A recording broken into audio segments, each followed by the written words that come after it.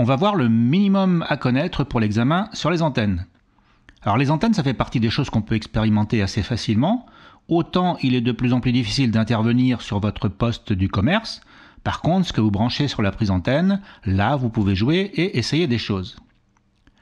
Si vous voulez vous y intéresser, il y a pas mal de littérature. Par exemple, ça, c'est un peu ancien, mais c'est les grands classiques. Et vous avez aussi les Bibles américaines, et puis bien d'autres comme ceux-là par exemple. Ici, je vais volontairement survoler certaines choses et laisser tomber des détails, des nuances, donc reportez-vous à vos cours si vous voulez aller plus loin. Déjà, vous devez retenir par cœur 4 impédances. Le quart d'onde sur plan de sol, qu'on appelle aussi antenne GP, pour ground plane, a une impédance de 36 ohms. Ce plan de sol peut être aussi constitué de radians, des fils horizontaux. Maintenant, si vous imaginez qu'on plie ces radians vers le bas, on va s'apercevoir que cette impédance augmente et on va pouvoir trouver un angle où l'impédance sera autour de 50 ohms. Donc le quart d'onde avec des radians obliques, vers 30 degrés, aura une impédance autour de 50 ohms. Maintenant, si vous imaginez qu'on continue de plier, comme ça, qu'est-ce qu'on va obtenir? Si je fais pivoter le dessin, eh bien ça représente ce qu'on appelle le dipôle demi-onde ou un doublé, et son impédance est de 73 ohms. Bon, le dessin qui se déforme, c'est surtout une astuce pour s'en souvenir. On part de 36, on passe par 50, et on arrive à 73 en imaginant qu'on déforme une même antenne. Et il y a une quatrième antenne qui a une impédance à connaître, c'est le dipôle replié, comme ça, le trombone. Et cette impédance, c'est autour de 300 ohms. Donc, à mémoriser ces 4 dessins et les 4 impédances, 36, 50, 73 et 300. On pourrait presque s'arrêter là. L'action principale pour vous, c'est de mémoriser ça. On va quand même expliquer un peu de quoi on parle.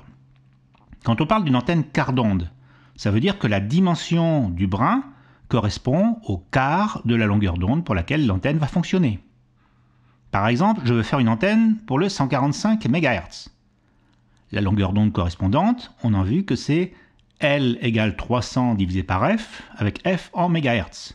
Ce n'est pas la formule normalisée, puisqu'il faudrait des Hertz et des mètres par seconde, mais elle est bien pratique. Ce qui fait 300 divisé par 145, ça fait 2,07 m. C'est pas pour rien qu'on l'appelle la bande des 2 mètres. Et donc, le quart d'onde, ça va être 2,07 m divisé par 4, ce qui fait 52 cm.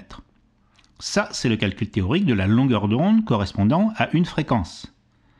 Ce n'est pas strictement la dimension que doit avoir l'antenne pour fonctionner sur cette longueur d'onde. On peut imaginer par exemple qu'il y a des effets de bout, d'extrémité, qui font que l'antenne physique devrait être un peu plus petite que la dimension théorique. La correction habituelle va être de 95%. Donc la dimension physique du brin sera de 52 cm multiplié par 0,95, ce qui nous fait 49,4 cm. Bon, vous affolez pas sur les millimètres, c'est pas au millimètre près, il y a toujours des nuances entre la théorie et la pratique. Et donc, c'est pour ça que vous verrez des formules qui permettent de calculer directement la dimension de l'antenne à partir de la longueur d'onde. Comme par exemple, L égale 143 divisé par F, qui donne la dimension d'une antenne demi-onde, puisque 143 c'est 150 multiplié par 0,95.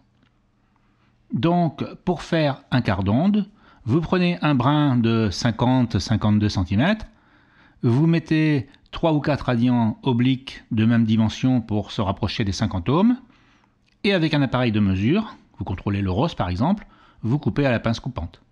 Et vous remplacerez avantageusement le Scooby-Doo de votre portatif. Quand on dit que l'impédance de la GP est de 36 ohms, c'est sous-entendu lorsqu'elle est utilisée sur la fréquence pour laquelle elle est prévue. Même chose pour le dipôle. Et bien sûr, si vous mesurez à l'ohmmètre, vous ne trouverez pas 36 ohms. Vous trouverez l'infini puisque le circuit est ouvert. Les 36 ohms, ça représente le comportement de l'antenne vis-à-vis du signal HF, une relation entre la tension et le courant. Et si on s'écarte de la fréquence d'accord, eh bien cette impédance varie et on a aussi des déphasages entre tension et courant. Et l'impédance devient plus inductive ou plus capacitive.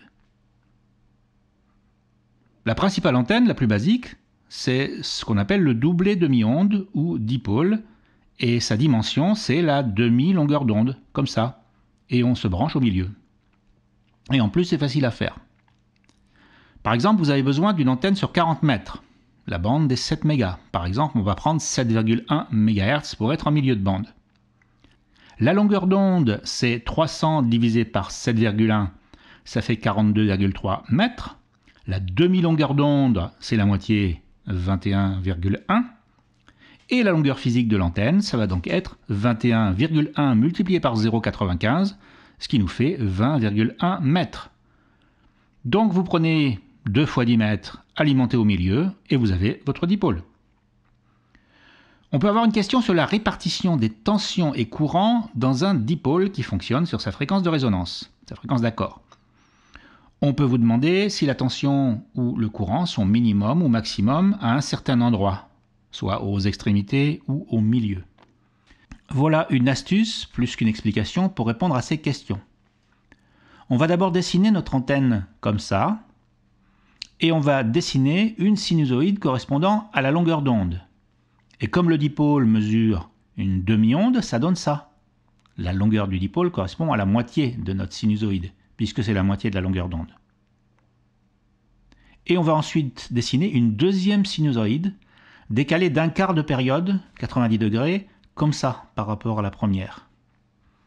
Et croyez-moi sur parole, l'une va représenter la tension et l'autre le courant à cet endroit de l'antenne. Pour savoir laquelle représente le courant, on va se souvenir qu'au bout de l'antenne, aux extrémités, il n'y a plus de fil, donc il n'y a plus de courant. Donc I est égal à 0. Et on en déduit que celle-là représente le courant, puisqu'aux extrémités de l'antenne, ici et là, la courbe passe par un minimum. Et donc l'autre courbe, c'est la tension. Aux extrémités du dipôle, le courant est minimum et la tension est maximum. C'est pour ça d'ailleurs qu'il va falloir des isolateurs corrects pour tenir notre fil. Au centre de l'antenne, c'est-à-dire au point de connexion, là où on va brancher notre coax, la tension est minimum et le courant est maximum. Ça veut dire pas de risque de surtension à cet endroit-là, mais on va éviter les fils trop petits et on va faire de bonnes soudures. Bon, j'insiste pas trop là-dessus, mais si au lieu d'un dipôle c'est un quart d'onde, eh bien ce serait comme ça. Notre dessin serait celui-là. Et sur une onde entière, on peut imaginer, il faudrait dessiner comme ça. Pour rester sur les généralités, quand vous avez un dipôle, le diagramme de rayonnement est comme ça. Donc le maximum de réception-émission, il est dans ce sens.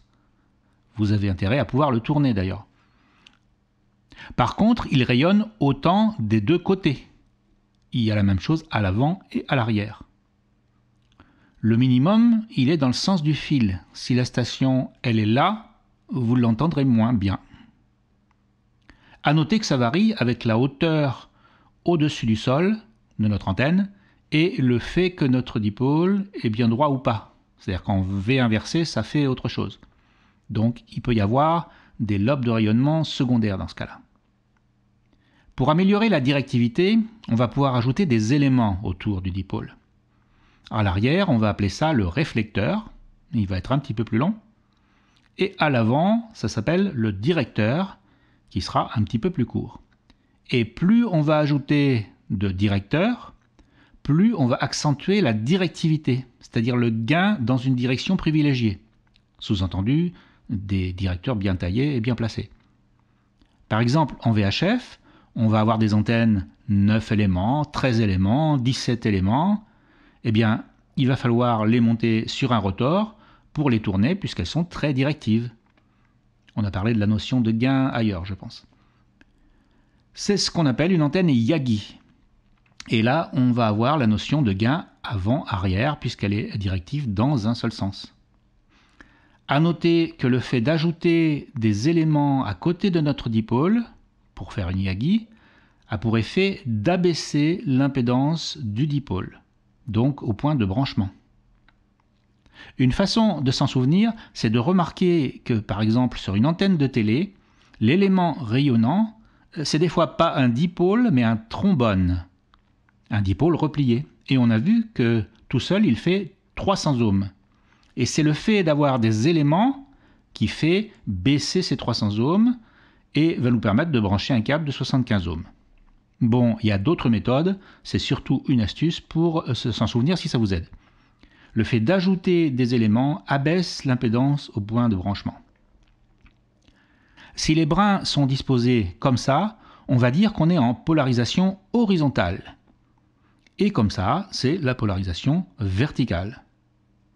À savoir que c'est le sens du champ électrique. On a vu qu'on taillait l'antenne en fonction de la fréquence sur laquelle on veut émettre. Une question qui va se poser, c'est dans quelle mesure je peux changer de fréquence tout en gardant la même antenne. C'est ce qu'on va appeler la bande passante de l'antenne ou largeur de bande, et d'une façon générale, elle augmente avec la grosseur du fil, dans une certaine mesure. Donc, utiliser du fil ou du tube plus gros permet d'augmenter la bande passante, la largeur de bande, couverte par votre antenne, qu'elle soit moins pointue. Et le radioamateur, il veut pouvoir émettre sur plusieurs fréquences, par exemple sur plusieurs bandes en HF ou en VHF, UHF, et il va utiliser des antennes qui vont être parfois des compromis pour fonctionner sur plusieurs bandes. L'une des méthodes, par exemple en HF, va être d'utiliser des trappes, qui sont des filtres, des circuits bouchons par exemple, dont l'impédance est maximum à une certaine fréquence. Ce qui fait qu'à cette fréquence, tout va se passer comme si le fil était plus court. Et en dehors de cette fréquence, toute la longueur va être disponible pour un autre accord. C'est un exemple pour faire comprendre, et c'est ce qu'on va appeler un doublet à trappe. Un dernier dispositif sur lequel on peut vous interroger, c'est ce qu'on appelle la boîte d'accord ou boîte de couplage. Bon, il peut y avoir différents montages ou différentes configurations pour différents types d'antennes. L'idée reste que dans le monde idéal, si à la fréquence de travail, vous avez une antenne qui fait 50 ohms, un câble 50 ohms branché à la sortie 50 ohms de votre émetteur, on n'a besoin de rien d'autre. Si ce n'est pas le cas pour X raisons, la boîte de couplage va avoir pour effet d'adapter l'impédance du circuit d'antenne à celle de l'émetteur et à faire débiter le poste dans 50 ohms, à faire croire au poste qu'il y a adaptation. Le branchement va être comme ça. On a votre émetteur qui est suivi de votre appareil de mesure, votre rosmètre. Derrière, on a la boîte et derrière la boîte, votre antenne reliée éventuellement par une ligne. Et le principe du réglage va être de passer en émission à basse puissance et à régler la boîte pour minimiser le ROS, ce qui dit qu'il y a transfert d'énergie optimum en sortie du poste. Le poste est chargé par 50 ohms. Voici un exemple de question et la réponse.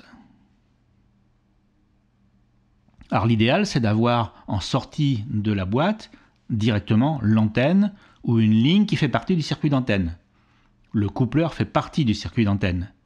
Mais si vous avez des désadaptations de ce côté-là, après le coupleur, elles y sont toujours. Vous allez avoir des réflexions, des ondes stationnaires qui, si ce n'est pas fait exprès, vont affecter la performance en termes de rayonnement. C'est de l'énergie qui n'est pas rayonnée. Mais comme on l'a dit tout à l'heure, ça va être un compromis souvent tout à fait acceptable, s'il nous permet de trafiquer sur plusieurs bandes avec la même antenne. Pour terminer, un rappel de ce qu'on vient de voir. Donc on a vu nos 4 types d'antennes avec leur impédance respective. On a vu comment on calcule les dimensions d'une antenne.